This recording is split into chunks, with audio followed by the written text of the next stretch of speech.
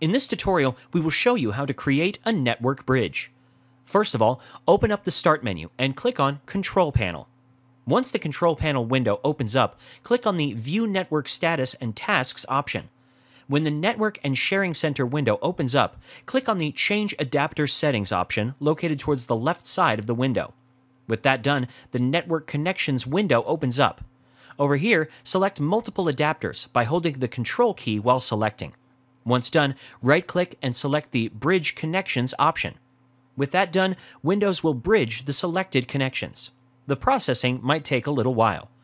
Once the processing is completed, the network bridge will be automatically created. If you want to access network connections directly, you can do so by opening up the Run command, typing in ncpa.cpl, and hitting Enter.